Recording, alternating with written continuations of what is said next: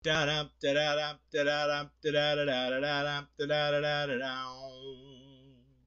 does that even mean, Bowers Game Corner? Hi there, YouTube! I'm back again today for another game preview, another special Kickstarter preview. Today, I'm very excited to check out The Guardians Explorer. This is for 2 to 5 players.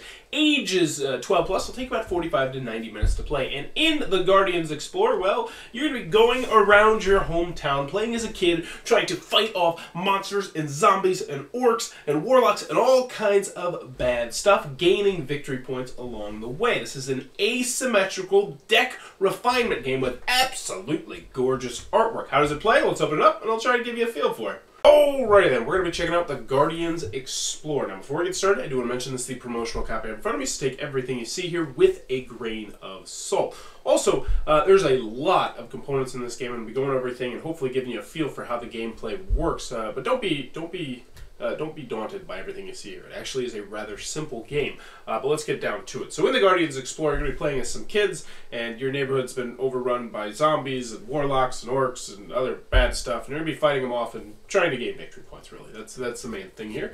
So first and foremost, we got a handy-dandy rule booklet. Yours is going to be full color and double-sided. This one obviously is black and white, but it's 16 pages, double-sided, full color. Pictures, illustrations, examples, all the good stuff you like to see in a well-done rule booklet. So I can definitely give this a thumbs up.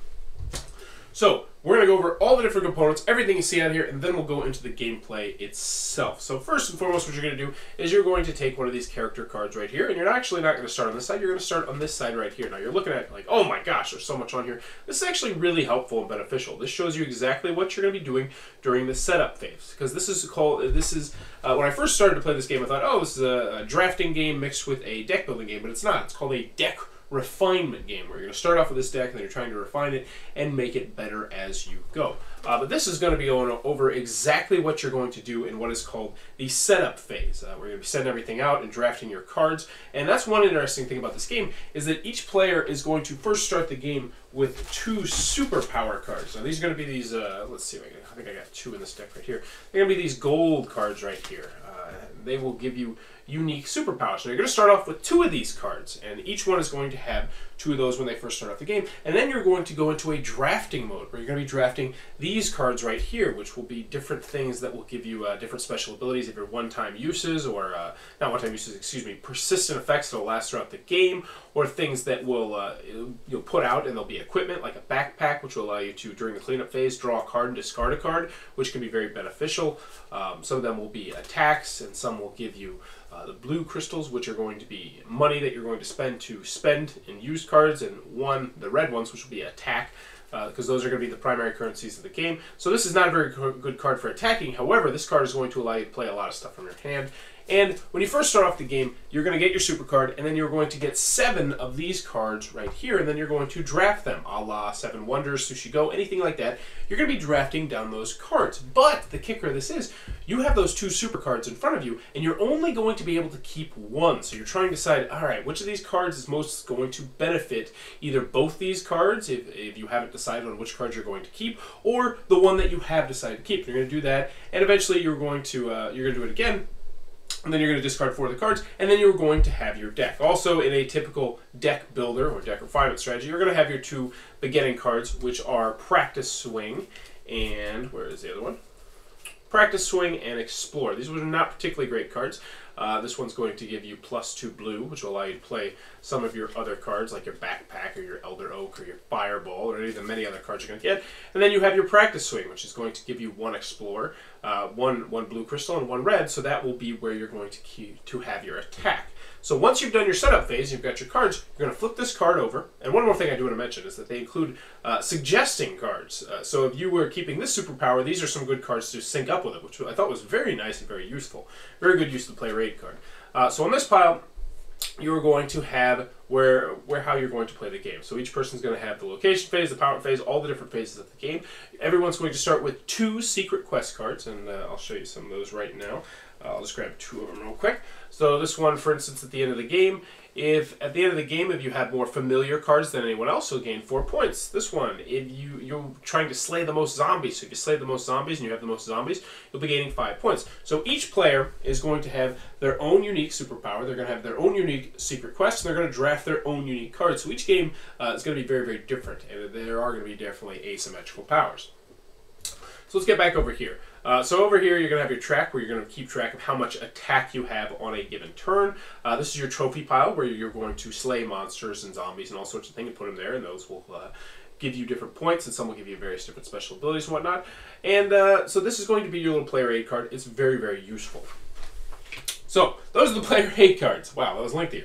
So out in front of you, you are going to have your city of, I don't remember the name of it, but there are going to be 10 different locations. So you have your home, your candy shop, your zoo, your hill, various different places. But the important thing to note is that each place is going to give you a different ability that you can use when you go there. However, in order to move your guy there and use there, you're first going to have to clear out the monsters on there. When you start off the game, you're going to have pretty weak monsters, like your zombie sisters. She's only going to take 4 hit to kill her. She's also only going to give you 1 victory point. However, as you progress through the second wave, all the way up to the third wave, things are going to get more difficult. So you might have like this orc captain up here, or the spider army, or the warlock scholar. So they're going to get a lot more powerful, but luckily you're going to be refining your deck, so you also are going to be more powerful as you progress through the game. So we've got our different locations. There's 10 of them. They all start with monsters on them. You're going to have your Trailblazer token. This is going to signify who is the first player. Each player is also going to have their corresponding pawn, which will match their player card. And also they're going to have a blanket fort, which will match their corresponding player card. This because this is going to allow you to secure an area, so that way more monsters will not spawn on top of there. You're going to start with your cards. You're also going to have this little Guardian Adventure sheet over here. This is pretty useful. This is mostly going to help you keep track of the different amount of rounds. And also these are damage tokens that will come into play through different points of the game. Now there's 2 different modes. You can play the Apprentice mode, which is going to be easier and quicker, and I do recommend trying that the first time you play. And then the Guardian mode, and this just means you're going to have more battles, and you're going to have an additional big boss battle. Because there are also boss cards. So let's get to these boss cards right here. These are going to be big bad guys that you're going to be facing. You're going to be facing them together. Because while this game does have a slightly cooperative aspect, it's kind of similar to like Marvel Legendary, the way you're supposed to play it, where you're all going to be trying to do the same thing, trying to kill all the bad guys. But at the same time, whereas the most Guardian points or victory points at the end of the game is going to be the winner of the game. But there's second and third wave monsters, and as you guessed, these are the second wave monsters, and these are the third wave monsters. So as you progress on through the game and refine your deck, they are going to get more powerful and be harder to kill. They're also going to give you different bonuses, different perks, and that's one thing to notice about all these different waves of cards. There's going to be some different text on them. Some of them will have absolutely nothing on them, like this one right there. So like this zombie sister, nothing's going to happen, but some will have things that will happen as soon as they come into play.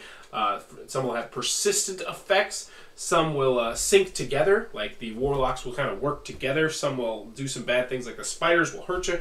Lots of different stuff going on in the character cards. So everyone's going to get their own secret quests. They're going to get their own cards they're going to draft. They're going to have they're going to choose one of the 2 superpowers that they were originally dealt, and then they're going to start the game. They're going to draw 4 cards, and they're going to place their character on a location based on the turn order.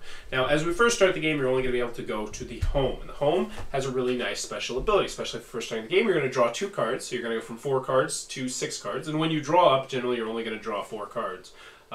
And then you're going to discard 2 of your cards, and then you may trash 1 or 2 cards in your discard pile. So essentially, you might have these weak cards you want to get rid of, boom, or ones that might not even sync up with your deck. And that's one thing that I thought was very interesting about this game, is that as you progress later through the game, you really will want to get some of the stuff that does not sync up with your deck out of your hand. Which I thought was interesting. We'll take a look at some more of them. The Candy Shop is going to give you 3 of the blue tokens, so you'll be able to spend a little bit more. The Hill is going to give you 5 attacks. That one's very, very useful. The School, draw 3 cards, discard 3 cards. So you're going to be dealing with pretty much whatever you want.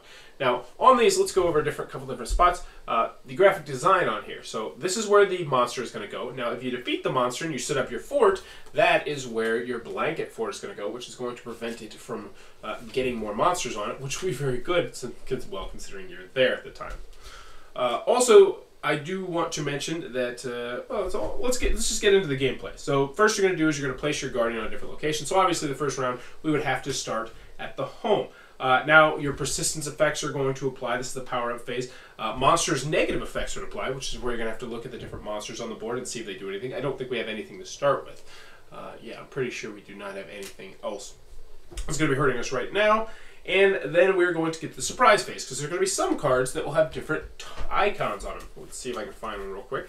Of course I can't find one. There's going to be ones that are played specifically during the surprise phase. And these are going to be surprises to your opponents, because they might not be able to see it coming. So that could really help you out. Then you're going to get to the battle phase, which is actually a very deterministic battle phase. You will keep track of your battle, how much you have battle on this little thing right here. So you might have 13 battle, and then you will go to a location and you will kill things and you will gain those trophies, and essentially you will gain those victory points, and you will also open up that area for other people to go.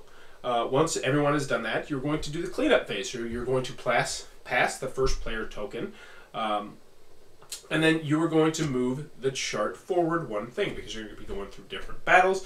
Eventually you'll face the boss battle and you'll fight that together, but you're going to continue to do that over and over and over again. You're going to be refining your deck, trying to get better cards in there, and well, trying to get the poorer cards out of there, I should say. And that's pretty much it. You're going to do that over and over again, 4 times in the apprentice game, and 8 times in the end game. And whoever has the most victory points at the end of the game is going to be the winner of the game. If there is a tie, whoever has the most quest cards at the end of the game, not quest cards, monster cards, I do believe, at the end of the game, is going to be the winner of the game. And that, in a nutshell, is how the Guardians Explorer is played. Alright then, the Guardians Explorer coming to a Kickstarter near you very, very soon. Who might be digging this game? First and foremost, if you like asymmetrical games where each and every person is going to have different powers, look no further. This one is definitely going to fit that bill. You're going to have your own unique superpowers, you're going to have your own unique secret quest, you're going to be drafting different cards. So if you like a game that not only feels different each time you play it a little bit, but also is going to have asymmetrical powers, this one might fit that bill. I also like the drafting phase quite a bit. So if you're a fan of drafting, I think you're really going to get a kick out of that drafting mechanism, because you have these 2 superpowers in front of you. You have to choose between 2 of them, and you're drafting not knowing necessarily which of the superpowers you're going to pick, and that really makes the drafting process really interesting, and I thought that was pretty cool. Another thing that people are like is the artwork. The artwork is absolutely fantastic. It is gorgeous. It scratches my back personally. I know it's a very subjective matter, but this artwork is very, very well done. As well, I think a lot of people are going to like the graphic design on this.